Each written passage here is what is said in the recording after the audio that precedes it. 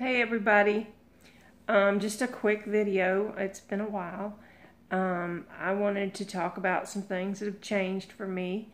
I got a job, a PRN job. I'm still working full time, but this job I am working on the weekends. And this goes along with preparing for my retirement. This extra money will help pay off my bills. And it's not like I'm dependent on it, so if things go wrong or I get tired, burned out, or sick or whatever, I don't have to do this job. I like it so far. I do. I work in the healthcare system, and it's really easy to get. You work 24/7 in this industry if you wanted to, if you're physically able. Anyway. That's what I'm doing, and I got a couple of new babies here, new parakeets, and I'm just dealing with, getting them used to me and all that.